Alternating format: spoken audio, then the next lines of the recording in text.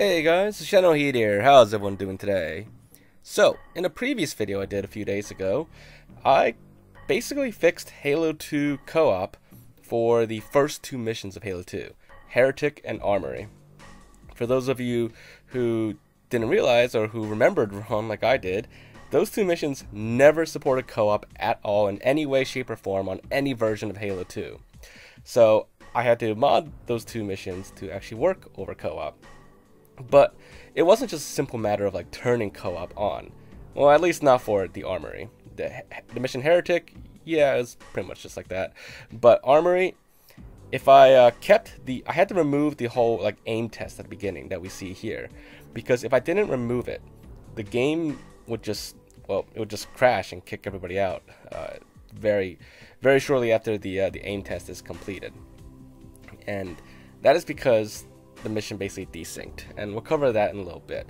But that got me wondering, you know, like, because I had to remove that due to desyncs in the script, whatever script was used for the aim test, it just does not work on co-op, and that's why I had to remove that from the co-op version of that mission.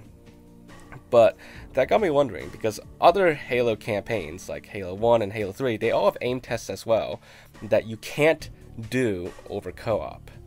So I was wondering if that's the same case with the other missions, and maybe that's why these aim tests were never done over co-op, because they would never work over co-op. Well, as you can see right here, and I'm speeding this up a lot because it's a lot of footage here for CE, but as you can see, in CE, if I also enable the aim test, the whole tutorial really on CE over co-op, it's, well, the same thing happens actually.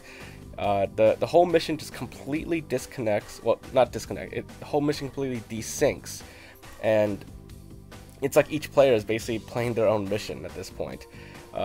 Basically, it desynced the moment that player 2 got out of the cryopod. Now, Halo 1 and Halo 2 are very similar in that the game prefers player 2 as the player that does all the player 1 actions. But yeah, so once player 2 got out of the cryopod, the cutscene started for player 2, but not for me. And from my perspective, because I'm player 1, player 2 is still in the cryopod and never got out. And I'm stuck at this part of the mission. I can't leave the cryo bay. But player 2 is already like long gone. Like, player 2 has already reached Captain Keyes, did a whole cutscene, even killed my character like several times, but nothing happens. Nothing affects me. Nothing I do affects the other player except for checkpoints. I can still revert checkpoints, I can still restart the mission, and I can still end the mission.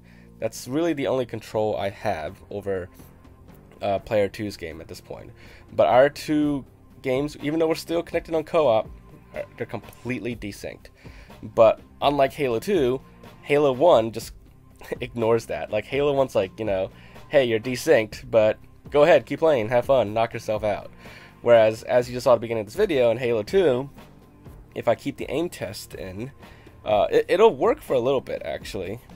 Like, right here at the beginning, I brought the aim test back on co-op just so you can see what actually happens. So, I can do the aim test for a little bit. But then, shortly, like after the first one, it just starts desyncing. And you can already see where it's desyncing on my screen and player 2's screen. Like, it's just not... The first light I looked at did, you know, turn off, but once we got the second light, that's when the desync happens. And now, you know, to player 2, I'm still in doing the aim test, so player 2 doesn't see me walking around. And then shortly after this is when Halo 2 kicks everybody out because it can't handle the desync any further. But, you know, as you saw, was Halo 1, Halo CE. It didn't care at all. Now, Halo 3 also has an aim test, but Halo 3 is interesting. It is a much more modern Halo game than Halo 1 or Halo 2. And well, the aim test is a lot simpler in Halo 3. It's literally just a quick look up and down with the Marine. But it's still skipped over co-op. If you play this mission on co-op Arrival, you know, the mission does work. You can watch the whole cutscene together. But the aim test will be skipped, and you just go right to the cutscene where Chief encounters Arbiter. But once again, I enabled it for Halo 3, just like I did in Halo 1 and 2, to see what happens. And, you know, it's hard to tell because other players over co-op on this mission, and it does support co-op on this mission. It has spawns and everything. Other players are just behind the tree there, and you can't really see what player 1 is doing. But it seems like no desync happened. All the cutscenes kicked in properly and everything, so it seems like Halo 3 does actually, it could support co-op on the aim test tutorial, but there is really no point in doing that. But it technically could, as you just saw. But Halo 1 and 2, their aim test tutorials just completely desync, and just in case of Halo 2, everyone just gets kicked out. But in the case of Halo 1, even though it's completely desynced, you can just keep going, and everyone just playing their own mission completely. It's really weird how each game handles it, how the netcode handles it. But yeah, Halo 1 and 2, aim test, not great for co-op. Like, doesn't even work really. Halo 3 seems like it does work, no desync, but it, doesn't really. It's very short, it's very brief, and doesn't really matter much for co-op.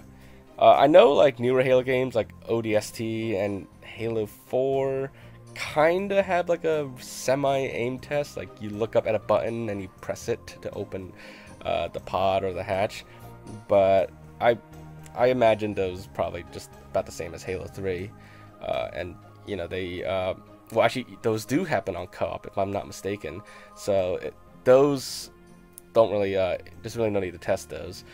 But anyways, hopefully you guys enjoyed this video and found it to be interesting. If you did, make sure to leave a like, leave your thoughts and comments, and anything else you may check out looking to, just let me know in the comments down below.